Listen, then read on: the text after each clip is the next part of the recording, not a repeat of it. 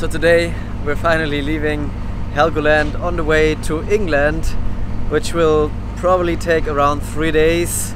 We have good wind today, supposed to be good wind. Tomorrow wind right on our nose, which is bad. And then in 4 days there's supposed to be a storm on the North Sea, so we really should look that we are arriving in England in 3 or 4 days to not get into that storm.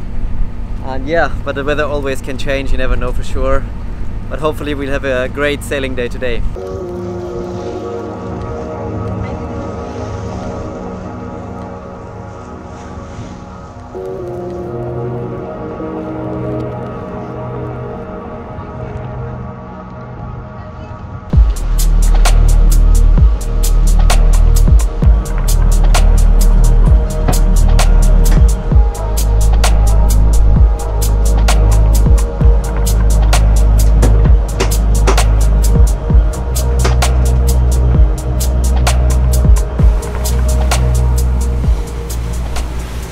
So right now we have the biggest waves I ever experienced, and the tilt is sometimes crazy.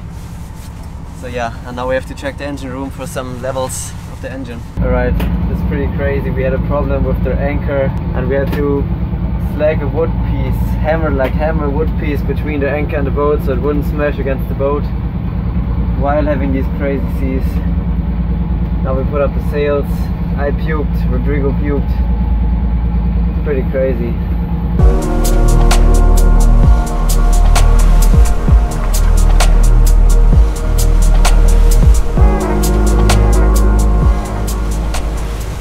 So it was pretty stressful over the last time. We had a problem with our anchor banging against the boat, and yeah, pretty high waves for all of us for the first time, which is extremely exhausting. And now we were motor sailing, and now the engine made a weird noise. We stopped it, looked, there's some oil in the bilge from the engine, and the engine, inside of the engine, really, the oil is really thin, so I think it was. We have to check it and look what we can do.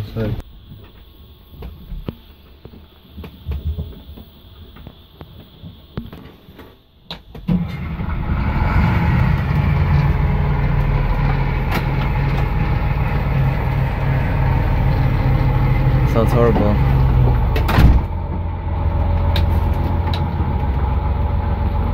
No, it sounds good.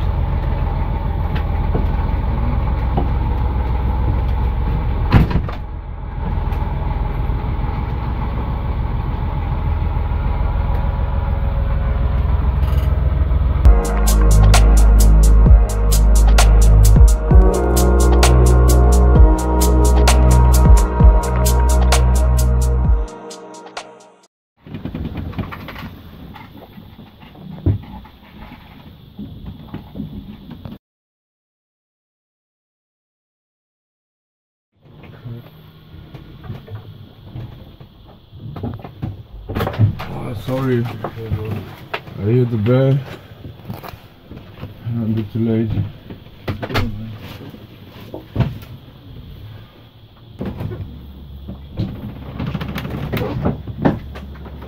Oh, we made it back in one piece. Everyone is absolutely exhausted. Everyone smells like puke and like stink. And now everyone is just gonna sleep and eat some soup. Okay, this ride out on the North Sea for maybe 15 or 18 hours. This was just absolutely crazy and definitely way out of my comfort zone. The waves were as high as I ever experienced them. 3 meters, maybe sometimes even 4 meters. The boat was going crazy. Basically all of us were seasick at one point except Dave. And yeah, so many things went wrong, so many things broke, it was crazy. And we were just in the kitchen doing some dishes, we were not ready. And everything started to fly around in the kitchen, glasses breaking, just craziness. And then one of our anchors in front is slightly bent, so it's not really stuck tightly on our hull.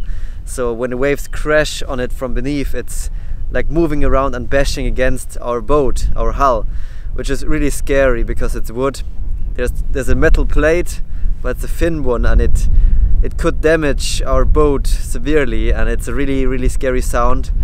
So we tried to fix that by to put like a wood piece inside, and we tried to hammer it in, and Jules had to wear the harness and climb into the net in the bowsprit and sit there and try to hammer this in. It took 2 or 3 hours while trying that, and the waves would go up and splash him from beneath. It was just crazy, and he had such balls doing that. And it was, you know, going up and down all the time, and you have to watch that you're not falling overboard. And it's just so hard to work if you're getting seasick and if everything is moving, and you get exhausted really fast. It's just crazy. Then our huge water tank, which is in the engine room over the engine, suddenly started to move. So it was sliding around, and if that would have broke loose, it would be really dangerous. If that would fall on the engine, break something else, you know, there's 1,000 liters of water inside, so 1 ton of weight.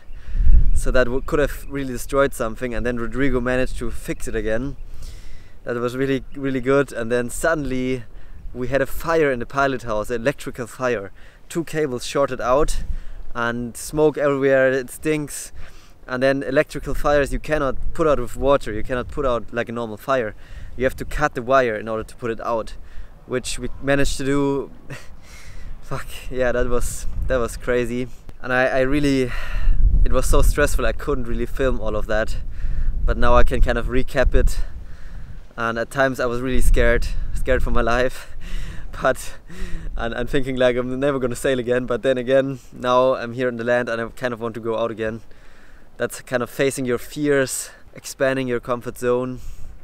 But anyways, and then the engine trouble started, and it turned out that the oil was really bad in the engine. So Dave did an oil change while being on sea. Imagine that, that's fucking crazy, but he did it. He's a fucking genius. And then the big problem was that the boat was sitting for such a long time in the harbor, and in the diesel there can be some kind of bacteria building. And then someone killed it with some additives, and then it all went down into the bottom of the diesel tank. And now with these huge waves, the whole diesel tank got stirred up, and all these small things and particles were actually getting sucked into the engine.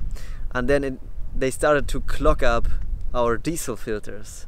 And then suddenly the engine couldn't get enough diesel into the engine, which is really bad. And then it made this horrible noise, and we had to shut it down immediately. And then we realized what's going on. Then we tried to change the diesel filter, but the next one clogged up in like 5 minutes. And you know, we don't have that much spare parts, so then we had to think of an alternative. And Dave the genius found a solution. We have multiple fuel tanks, and Dave took the smallest one and filtered the fuel from the other tanks into that tank by opening a valve, sticking a hose in, and then we have this little pump you can connect the hand drill to pump something. And then he pumped through a hose all of the fuel through the filters into that one small tank. And we shut off all the other tanks and only used the small tank. And with that tank it was clean enough, the fuel, to run our engine again. Not for a long time, but at least to get into the harbor. And yeah, that was his genius move, how he saved us basically. But then also on the sea, suddenly one of the bilge pumps failed, which is really dangerous. We have multiple of these bilge pumps, but you know, they are responsible of pumping out the water that comes into the bottom of the boat out again. And if all of them fail, we will sink. Slowly but surely. Because there's always small leaks on a wooden boat. And also where the shaft goes out of the boat, you know, the power train, there's always a little bit of water coming in because it's not perfectly tight. So yeah, then Jules and I tried to repair this bilge pump down in the bilge, which was fucking nightmare with everything moving, and then you getting seasick again, have to puke again, and we were already exhausted at that point. And then we're like drifting around with not an ideal wind, and you know, a little bit of sail, we could move a little bit, but the current was pushing us around, and we were kind of drifting around between this huge wind park and on the other side this huge shipping lane of cargo ships. And these cargo ships are so fast, they cannot really stop, they cannot really move. So if you get run over by one of these, it's goodbye. So that was really scary, but yeah, we did it. We're here at the harbor again, and I'm so lucky. Yeah, I'm so happy, and we were all so exhausted. It was fucking crazy, this journey. Now we have to fix everything again, and then hopefully we can make it to England on our second try. That would be nice.